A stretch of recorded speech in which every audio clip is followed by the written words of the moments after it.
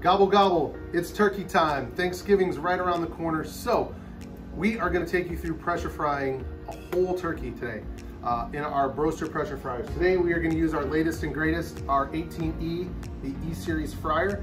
For more information on that, you can check out Broaster.com and go to a short webinar on the features of that fryer.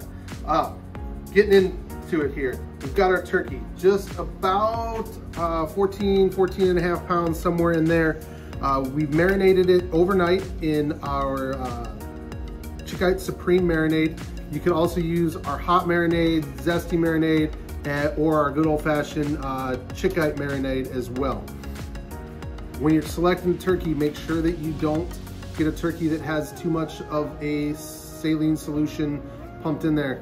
That means it's already full of salt, and by marinating you will add more. This one had less than 5% when we started. I have removed the neck and other parts from the inside, and we are gonna take you through. So this has been marinated, like I said, overnight in our Supreme marinade. And for a coating today, I'm gonna use our Broaster marinade. Again, you could certainly use any one of our coatings from extra seasoned to slow bro extra spicy, magic coating, really quite a few coatings there that you can use as well. So like I said, today we're gonna use our Broaster coating. It's got a flavor similar to like rotisserie chicken, or like a rotisserie chicken flavor. So I wanted to do that with turkey, and I think it really pairs well with the Supreme marinade. So we are going to lightly put this stuff in here. Now this is not like your slow bro where you need to have a full coating on every inch. It's more of, works good just kind of like the seasoning as well. Don't forget to do both sides. Don't forget your wings.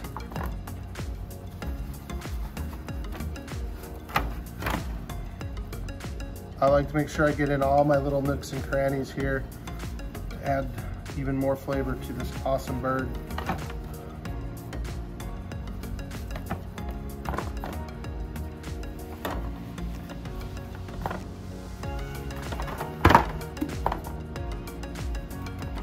All right, so what we're gonna do now is we're gonna let this set up for about 45 minutes.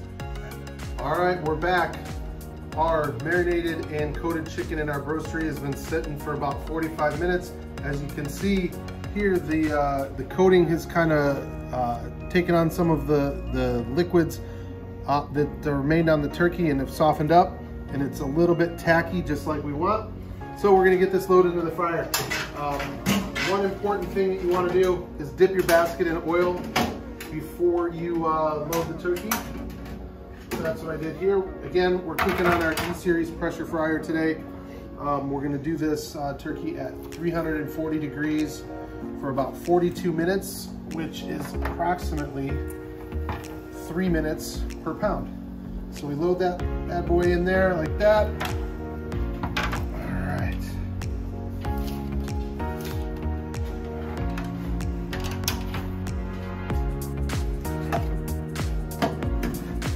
And you're gonna go slowly. Again, make sure your turkey is fully thawed. Agitate it just a little bit.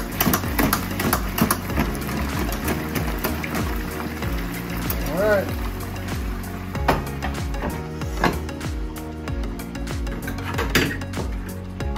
You can see the unit's starting to build pressure, and away we go. We do have our auto comp feature on, which will adjust the cooking time accordingly based on how much the oil temperature drops. So we got this down, and we'll be back here in about 41 minutes and 40 seconds. Timer's off. We're gonna agitate it a little bit here. Pull this bad boy out. Oh man, it smells so good. All right, turkey is done. All right, turkey is done. You can see we've got some plates set up here.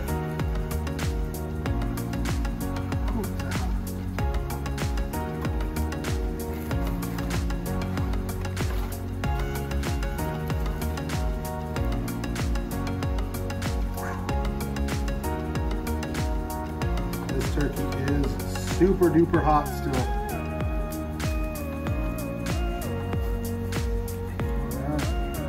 So, white meat, you can see how juicy it is. I always like to make sure that I get a piece that has some of the skin that we seasoned off on there. I'm gonna give it one more slice. I feel like the guest eating this today is pretty hungry. All right.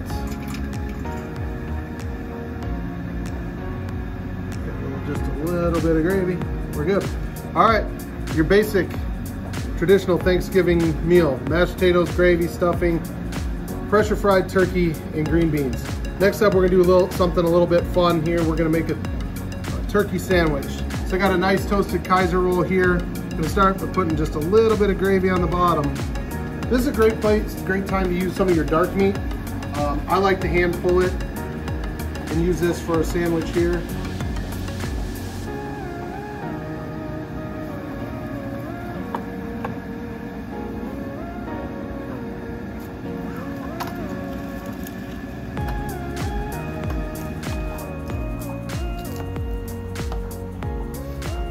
As you can probably see on camera here, it's still piping hot. All right.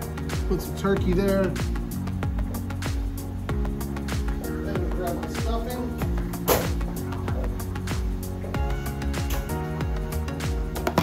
Just a little bit here on top. Drizzle it with just a little bit more gravy.